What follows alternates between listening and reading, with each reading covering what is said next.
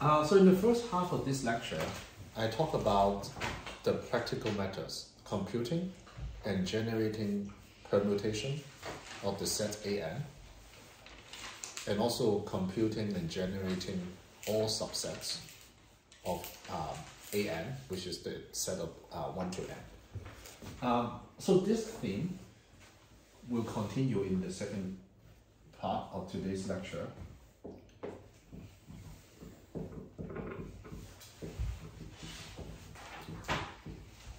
But now we turn into the computing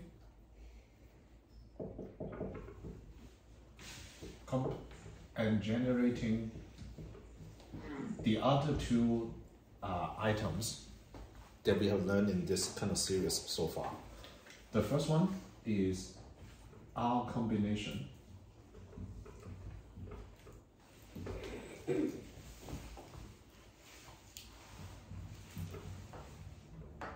The second one is R permutation.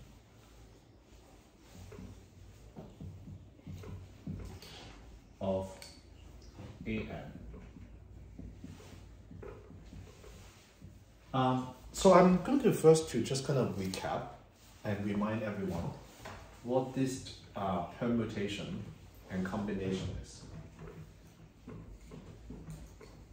So the example that I gave 2 lectures ago. So 5 students, Alice, Bob, Charlie, Daisy, Eva, and let's just represent it by 1, 2, 3, 4, 5. So the way to think about it is, let's say if I ask how many number of 3-member team, 3-member basketball team,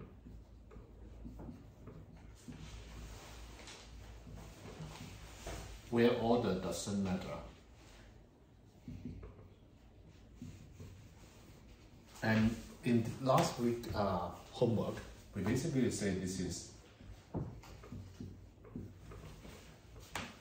the number of 3-member team is represented by this. We call it 3 combination. And for this case, we have 5 students. So then the mean is kind of C53. And the answer of 353 is 10. And we do this basically just by listing it, okay? 1, 2, 3, 1, 2, 4, 1, 2, 5, 1, 2, 1, 3, 4, 1, 3, 5, 1, 3, 6, 1, 4, 5. And then you just keep listing it. 2, 3, 4, 2, 3, 5, 2, 4, 5, 3, 4, 5, 7, 8, 9, 10. So these are all 10 of them. Let's see.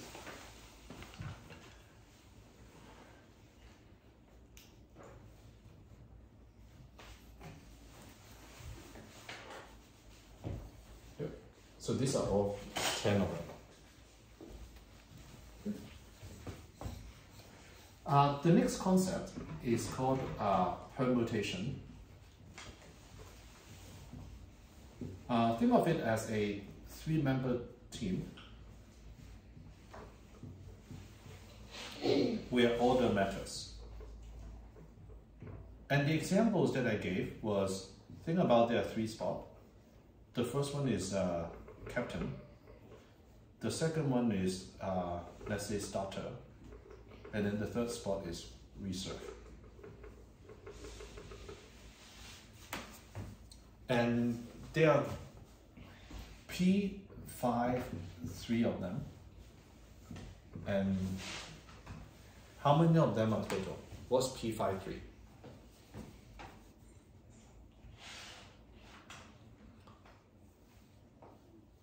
Combination 5, 3 times 3 factorial. Mm-hmm. so it's 60. Again, the way to think about it is we have 10 different combination teams. Sorry, we have 10 different 3-member teams. And for each of those 3-member teams, there are 3 factorial manual way of arranging those 3 people. And when you put those 3 people on this captain spot, starter spot, reserve spot, so there are that many. So, so it's this. PNR is CNR times R factorial. Okay. So this is a recap.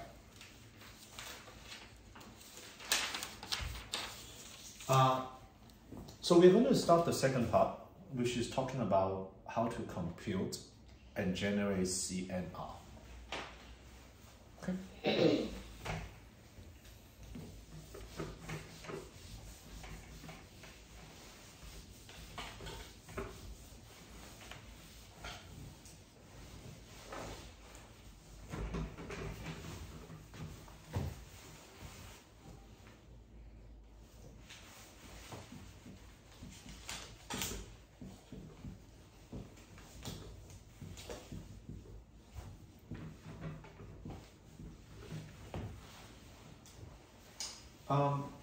So we just said PNR is equal to CNR times R factorial. So from this,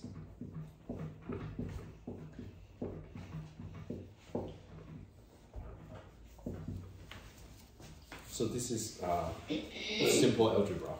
Okay, just move the R factorial to the other side. And this CNR is my preferred way of representing the number, but I want to tell you there are many other notations which mean the same thing. So you see people write this, and you also see people write this, okay? But it's just different ways of representing the same number. Okay, different textbook, different people, different countries, different professors, they use different way of representing this number. Okay, so I'm going to talk about how to compute this. Let's kind of start with an example. 5 students, 1, 2, 3, 4, 5, makes a 3-member team.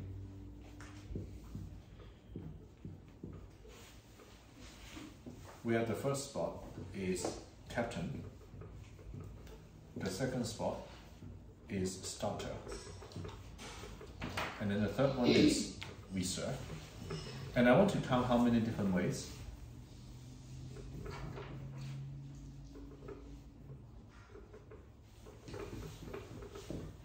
Out there. So let's just use the multiplication principle. So how many options do we have for captains? Daisy? 5. Okay. So how many different ways do we have for the starter? 4. 4. How many options do we have for reserve? 3. Very good.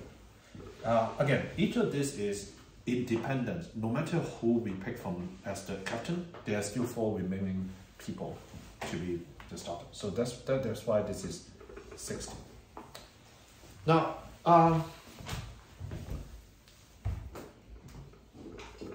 we are going to generalize this a little bit. Let's say there are n students.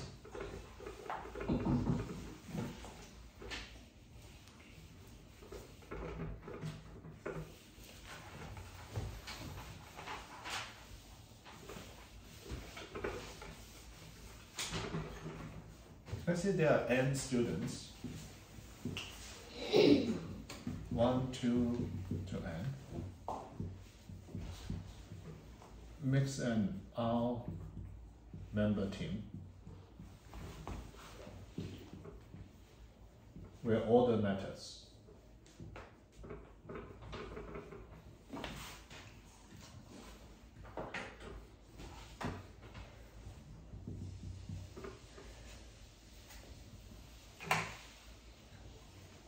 So there are many spots.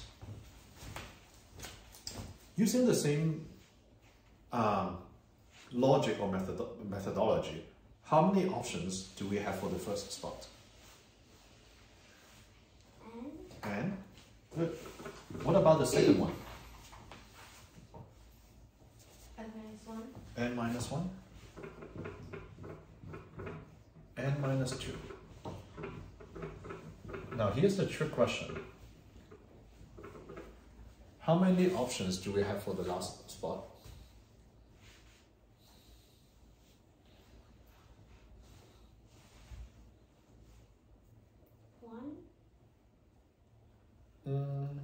No. Roughly?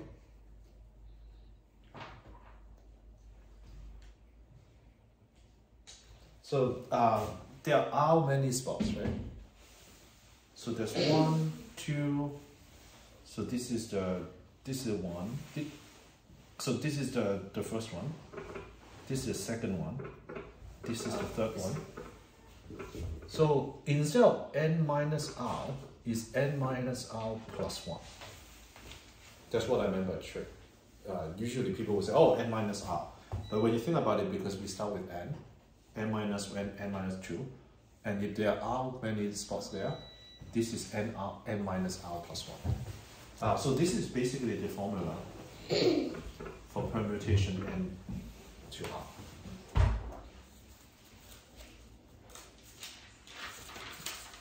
Now putting this together, this is what we are trying to say. CNR is equal to PNR divided by r factorial, and the formula is n times n minus 1 all the way to n minus r plus 1, and below is r minus 1 to 1. Just remember, there are many terms here because in the bottom denominator is r factorial. At the top, there are many terms here. So let's do some computation. Let's just do it here.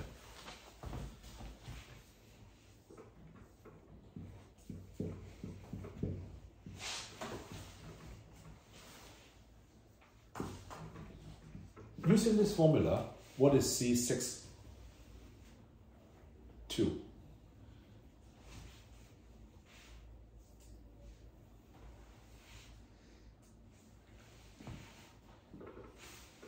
What is at the top? 6.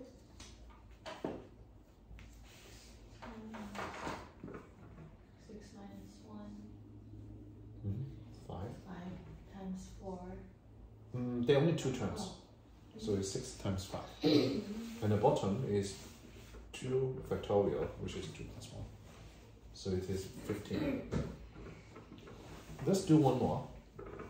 What about C7, choose 3? What is at the top?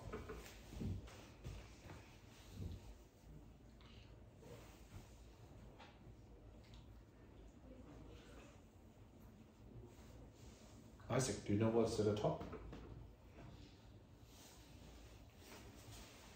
7.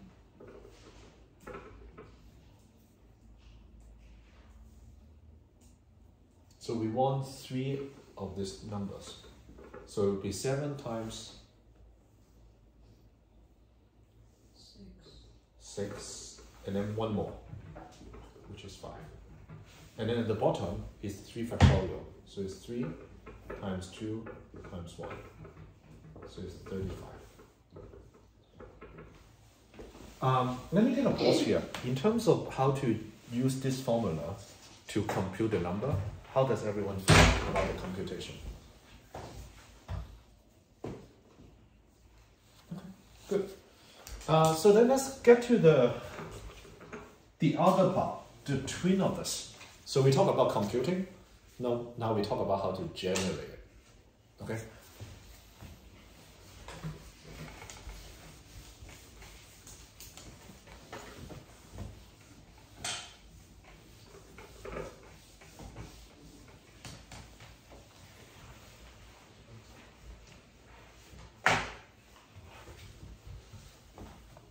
So now how to generate R subsets of AN. Let's do an example. How to generate the, let's say, two subsets of A4. So do you know what this question is? It basically lists out 1, 2, 1, 3, 1, 4, 2, 3, 2, 4, and 3, 4. So that's what the question is asking. Now, first of all, let me just call it out. We kind of already know the answer. We kind of already know one method to do it. Because remember in the first half of today's lecture, we basically using again the binary number or that algorithm that I described to say, okay, let's just kind of list out all the subsets. So there are 8 of this, and then 8 more.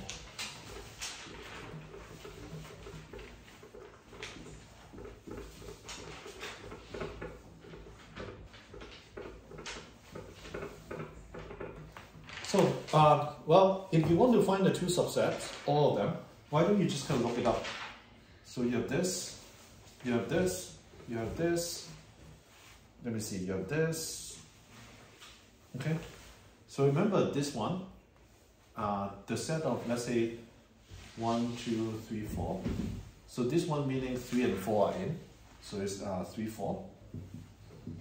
So this one means 2 and 4 are in. So this one, let's say 2, 3. This one, 1, 3. This one, 1, 2. This one is 1, 4. Okay, so these are 6 of them. So we already know a way to do it, but it's just not very smart. Okay, you generate all 16 of them, and then you pick the one that have only 2 members into it. Okay, so we can do it, but I'm now talking about a better way of how to do this.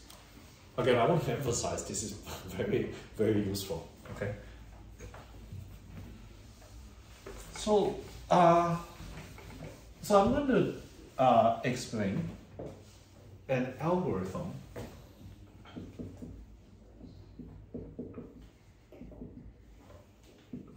to generate R subset of AN in what I call lexicographic order. Does anyone know what this term means? People prefer to use this term, but it basically means dictionary order. So remember, like when you look at a dictionary, you know kind of A, B, C is in that order, right? So you basically expect the word, let's say, avenge is going to be before boy, and but then bot is going to be before boy. So that's what we mean by lexicographic order. So alphabetical? Yeah. In the terms of R subset, you could basically think about the ABC is now 1, 2, 3, n. So because of that, you would expect the number, let's say 1, 5, 6, will happen after 1, 5, 7. And then 1, 3, let's say 1, 3, 4 will be before that. Okay, so we want to be able to know how to generate an R subset in this kind of, I'm just going to call it dictionary order. Okay, and I'm going to illustrate this with the problem of A6.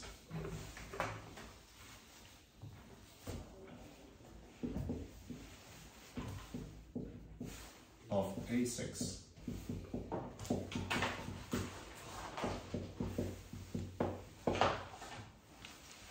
So step 1, start with 1, 2, 3. Okay.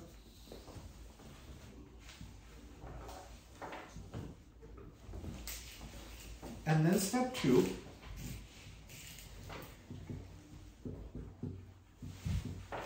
find the largest number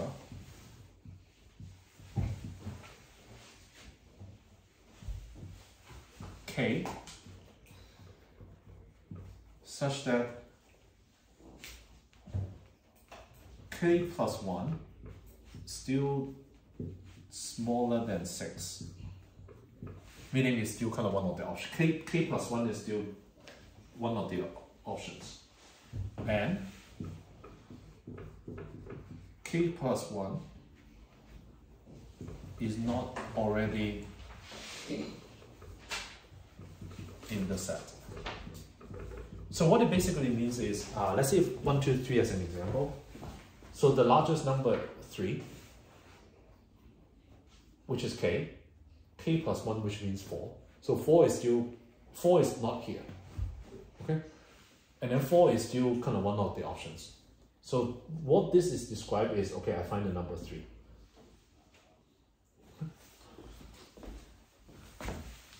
And then step 3 is to replace the right hand side of k by k plus 1, k plus 2, all the way. So what it means is, so this one, 3 is the number that we find. So we replace it by a plus 1, and there are only 3 subsets, so this is it. And then 4 is the number that is the largest.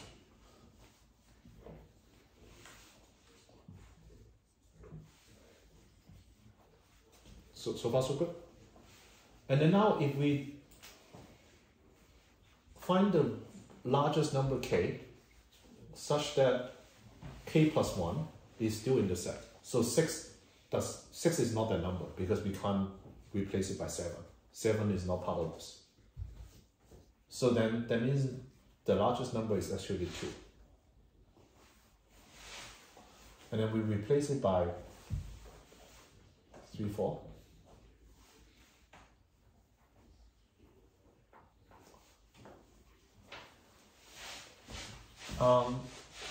And then 3, 5,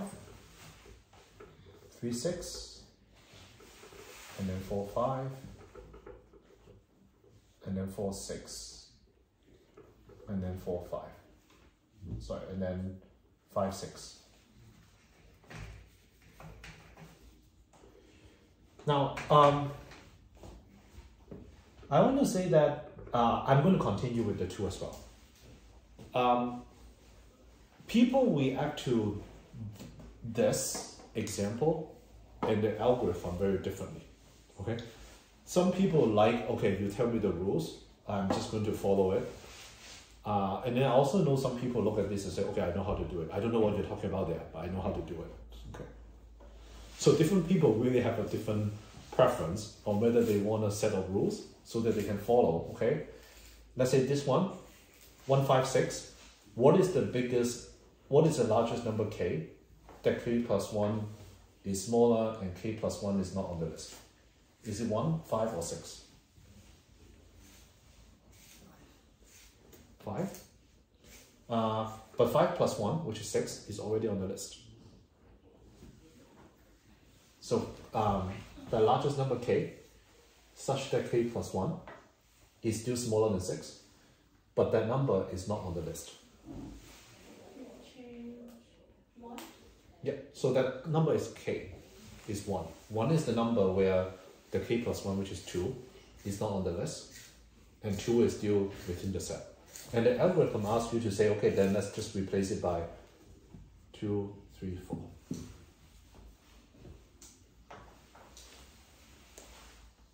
It's always important to take a step back, what we are trying to do. We are trying to generate all the 3 subsets so that they are in dictionary order. So this is basically describing to you a procedure, how you could do it.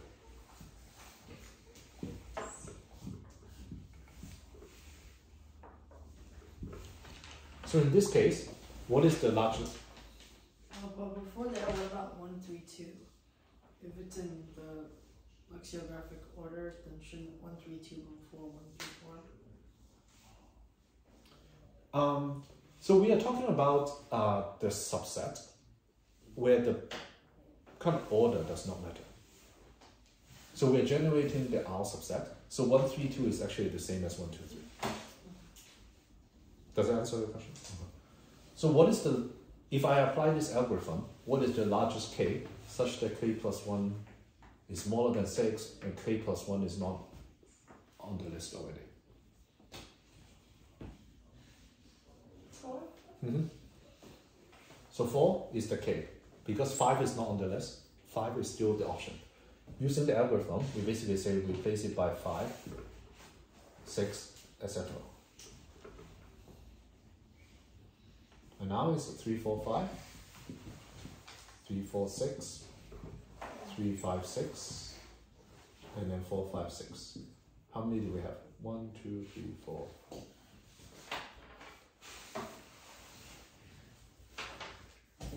So we got all of them, 20.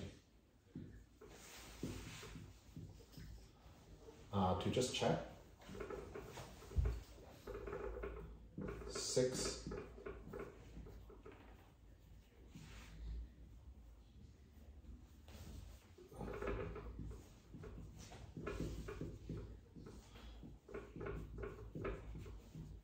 so there are 20 of this, and we got all of them. Can I get a show of sign?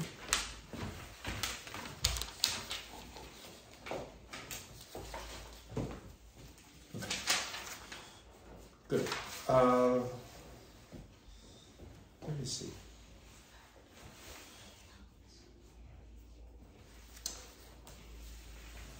So we are going to move to the last part of this, which is very simple.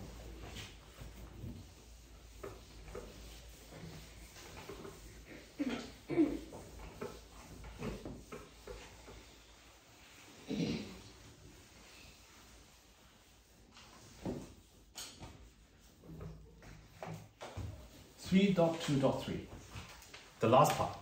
We now want to compute and generate P and R. Okay. Now, first of all, the compute is very simple. We talk about it. The formula is n times n minus 1. The only part that is tricky is, remember, this is n minus r plus 1, because we want to have r terms, r many of them. Okay. So this is formula. Now generate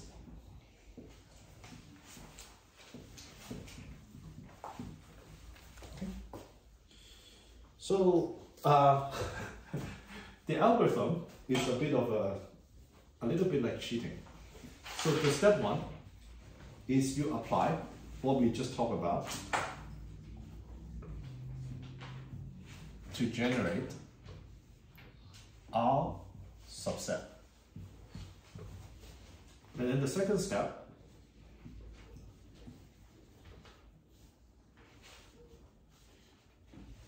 you apply what is in the first half of the lesson to find all R factorial permutation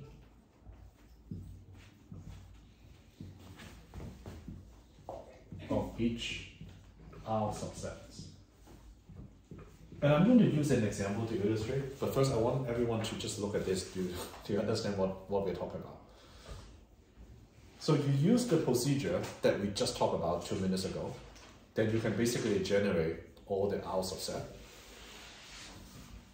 Then after that, to the point that Rafi asked a little bit, let's say you generate one of the subset is 1, 2, 3. Now you want to find all the permutation of the 1, 2, 3, and we know there are 6 of them. And we talk about how to do it in the first half of the lecture. So let's kind of do an example. And then everyone will have an opportunity to practice that in homework. So the example is generate 3 permutation of A4. Before I do that, before I use this algorithm to do that, how many are there in total?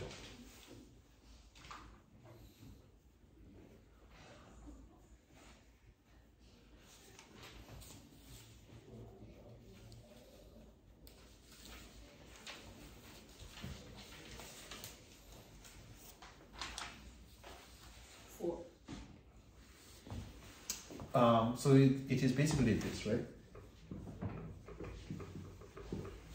This many. And what's the answer to that? No.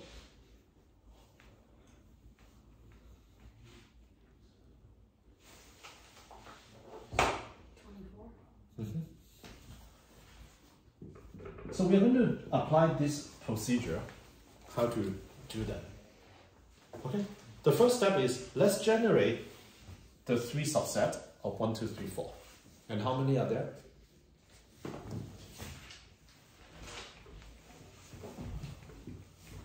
What is this? 4. Yeah, I think that's what you're computing. So there are 4 of them. So from the previous lecture, sorry, from a little bit earlier, we know that what I call dictionary order.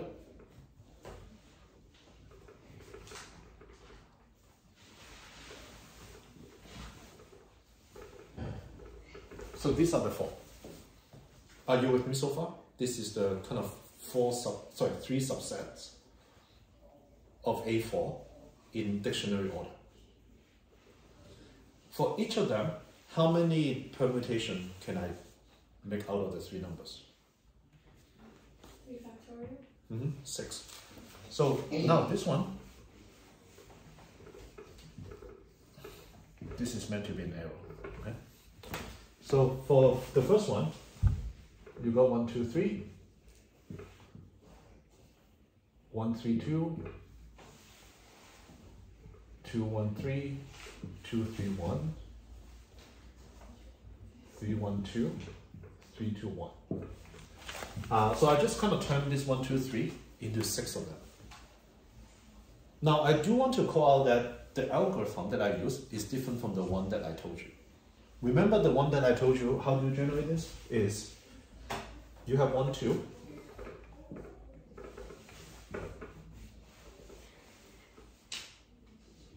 And then you basically put 3 at different spot. And then I'm going to find more space to redo this.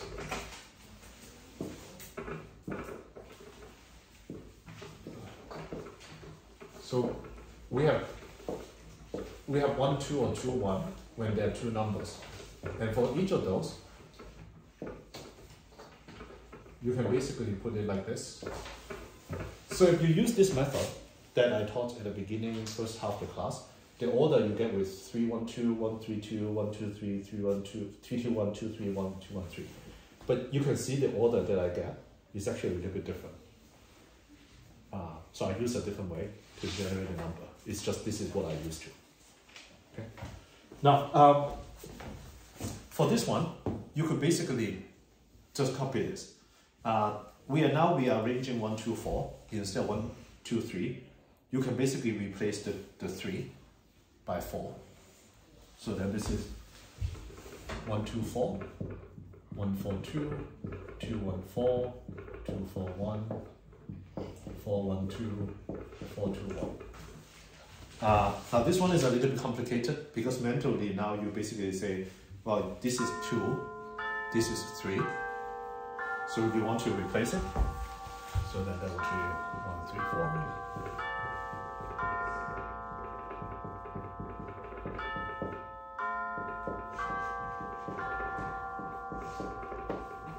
Okay. Again, mentally, map the 3 to 2, map the 4 to 2, because we are just concerned about the order. So final one, just map these 3 numbers to there.